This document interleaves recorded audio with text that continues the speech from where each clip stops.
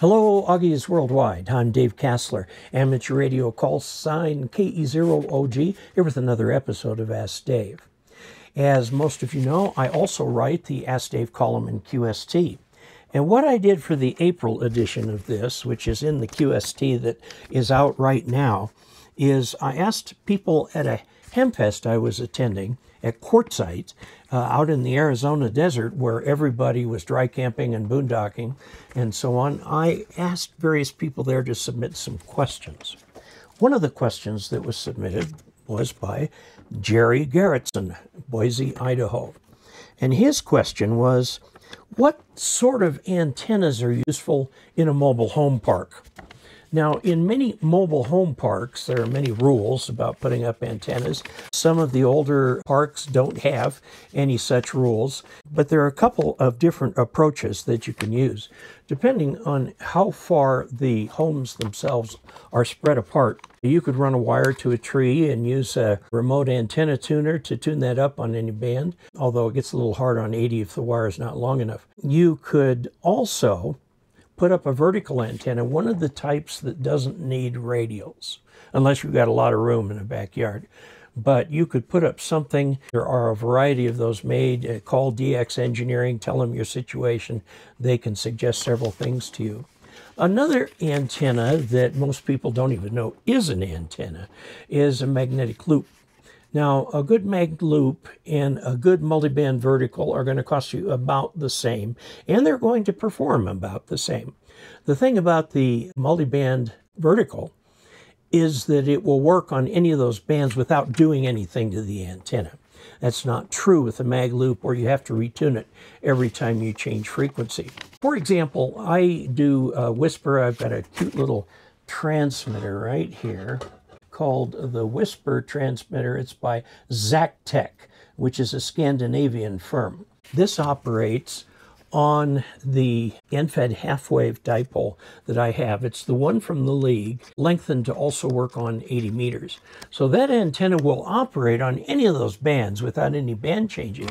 So I have the Whisper go 80, 40, 30, 20, 17, 15, 12, and 10 meters in order, and then it cycles back around and does that. When I go to whispernet.org, I can see who in the world is hearing my signal, because you can do two things with Whisper. You can transmit and be a beacon, or you can receive all these signals, send them in over the internet to whispernet.org. There are ways of doing all of this. It's built into the Whisper software to receive and do that. Mostly people do one or the other.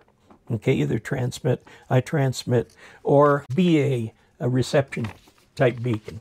There are quite a few people across the United States and in Europe and in Australia who do this, and pick up quite a number in Canada and in the Hawaiian Islands. There are some in South America.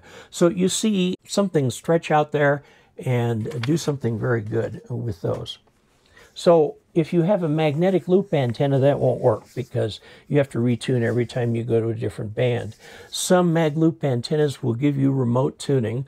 One thing to note about mag loops is most of them are limited in the amount of power they can take to 25 to maybe 30 watts, depending on how they're built. The antennas that will do 100 watts are much bigger. The loop is the same size, about 3 feet, but the capacitor for that thing is huge. And that is so that it can withstand the high voltage across the plates of the capacitor when you're trying to run 100 watts. Now, there are 100-watt mag loops out there. Now, the perfect vertical antenna would have been made by Teagan, and it was the Teagan AV640. You could do the 680 if you wanted to, although it only covers a small amount of 80. But the 640 will cover all of 40 and on up to about 6 meters. That was the perfect antenna for this. It does not require any radials, so it does have some counterpoise pieces sticking out of the bottom. That's fine. But you can mount it to a chimney, something like that. And now that MFJ, who makes them, has stopped making them, and the stocks have all run out everywhere, you can't get that antenna anymore. So it's just, it's very sad. MFJ just quit business. And they make so much stuff that so many hams depend on, and now they're gone. So other manufacturers will slowly build up to that. But there are a few types of antennas that are out there. You can take a look at, I called DX Engineering today to find out what might work in place of a vertical. There's a Comet antenna that is 23 feet high that works supposedly without radials. It gets mixed reviews. People either love it or hate it. There's also a Moonraker that is just a vertical piece of aluminum pipe. So that means you have to have a tuner at the bottom of it in order to tune it for whatever band you're on.